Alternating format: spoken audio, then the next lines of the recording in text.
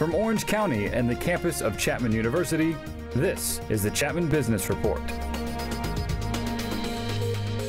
On this segment of the Chapman Business Report, Pete Weitzner joined by Liz Fiacco and Alex Solano, recent graduates of Chapman University, and recent being the operative word here because they have their own business. They did not wait around to be hired. Maybe emblematic of millennials these days, that you're going to be in all likelihood, or strong likelihood, you're going to be your own employer. But that's daunting. Did it come naturally, Liz, Alex, to you, that you would, write your own paycheck and raise the money, pay the bills right out of the gate? It definitely was appealing because we're both very creative people and our team's very creative. So going into something where there weren't going to be people telling us what to do on the game that we were making or how to make our products was extremely appealing.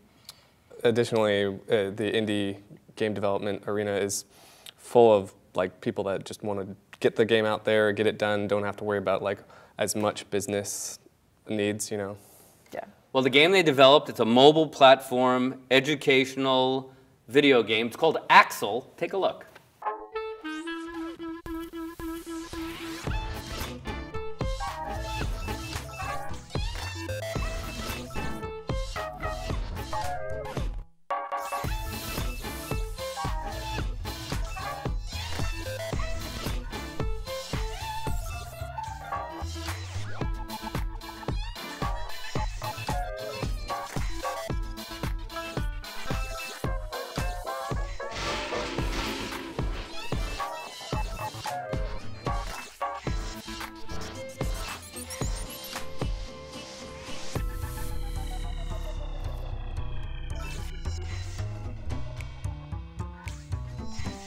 And back with the creators of Axel, or co-creators, and they have three other partners, Liz Fiacco, Alex Solano. So it's a two-dimensional educational video game. How'd the idea come about?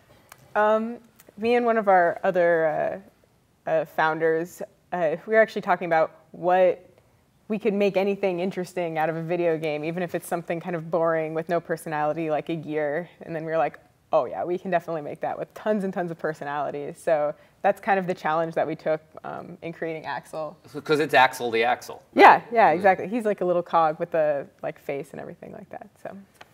Yeah, when we came up with the name itself, we were like, oh, we want a mechanical part, but it sort of sounds like Axl Rose, So.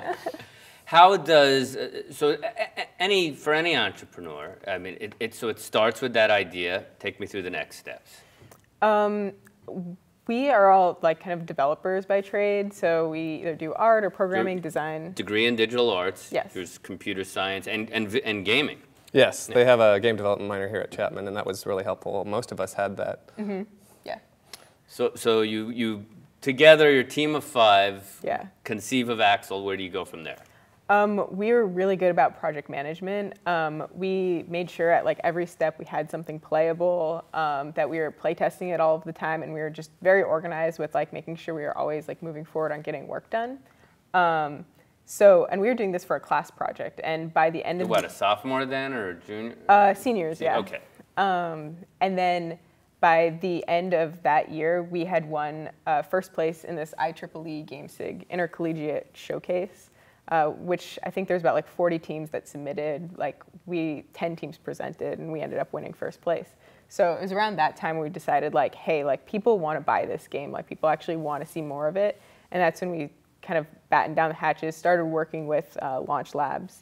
So Launch Labs is part of the Leatherby Entrepreneur Center here. It's incubator space and mentoring. What did you get out of housing your development? Now you've moved out, you have your own studios, but initially housing your project there. What did you get out of that? Well, it was a really nice place where we could all just meet because, we all lived in different places, and then we could just collaborate and get stuff done, and it was very professional, no distractions, and then they had people there that could give us advice, legal assistance, etc. as we started a business from scratch with the help of the Leatherby Center. Yeah. Because none of us were business students. Yeah. They started teaching us all the business jargon and all the steps that we needed to take that we didn't know as developers. Sure. Now you have a CFO who's your brother, but he's a computer science major. Yes. But he is planning on going back to graduate school and things like that for business, and it's definitely his passion is investment and everything like that. So yeah. But everything takes money if you're not landed gentry, born into it. So you went the Kickstarter route. How does that work for those who don't know? We're really fortunate that, well, first of all, it's like a crowdfunding source. So we basically post our project up. We have a bunch of little reward tiers for how much money, depending on what people's donations are. And it's straight up, other than there's a take for the company, right? And is this the one that Amazon is part of? Amazon charges their credit cards. Okay. So like there's about a 10% take, I think. Between Kickstarter and Amazon, yeah. But anyone who it's a donation. There's no equity for it. You retain all the equity. Yes. So there's a generous spirit out there. Yeah, there's definitely a generous spirit, and we were really lucky that we kind of got the right timing as well. It was when Kickstarter was just taking off. There were a lot of successful indie projects out on Kickstarter at that time. Now it's a little bit harder to sort of get noticed on Kickstarter because like there are more and more people, but it's still there's more noise out there, right? Yeah, it's still a very viable way to make money for a project. Cute character, cute product. What do you see? What's the market? Who's going to buy? Typically on a mobile platform, it's $2 to buy to download it per month? No, just one time. Flat fee. Who's buying? Who's using your product? I've seen some terrific comments from gamers, by the way. So I want to hear what you think you got right. But who's using it? It's a wide range. Like I've seen kids playing it. I've seen adults playing it. We built it in such a way that like anyone can pick it up. The controls are unique, so that takes a little learning. But then beyond that, like if you're interested in the game and you're really into it, you can get better and better as it goes on. It gets more difficult as you get further on. And so if you're really into gaming, there's that difficulty. But if you're just a casual gamer, there's also something for you as well. Yeah. So you could see real, under 10 years old could be using this game. Yeah. We have seen kids playing under 10 years old. Yeah. It's child appropriate, but it's challenging for everyone, I guess. So if that makes sense. And we said it's kind of appropriate that we're here in the middle of April because now you've added a few new platforms that it's Yes. We just added the Kindle Fire and we added Windows Phone. Yeah, so that now brings us to Android phone, iOS, Kindle Fire, and Windows. And I mentioned you have gotten applauded, certainly online. What do you think you got right from a game design? What did you get that maybe you can't get in other games? What did you do? The way that you move around in this game, I think, is really unique and connects with people. Since you play as a gear, all of the platforms that you're on are also gears. So you're rolling in every direction, and there's like this kind of like smooth quality to it that I think people like really enjoy. It's fun just to move around. It's fun also to beat the levels and everything like that. But I think it really like captured something really neat. So Liz, Alex, to wrap up, where do you go from here?